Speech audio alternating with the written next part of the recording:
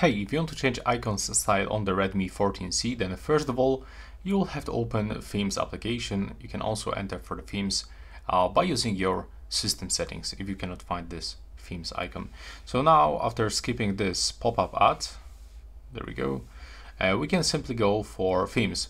And you will have to actually download the new theme that you like, basically the icons that you like in this theme. So once you actually open any of this theme, like for example, I'm gonna open this one. As you can see, this is actually the preview of the icons. So if I want to get these icons, I will have to actually, yeah, there's another pop-up ad, unfortunately. There we go, let's get rid of them. We have to click on this theme and we have to tap on download. And now wait and click on customize. And just select your icons and click apply. And take a look right now. When you go back, wait for it.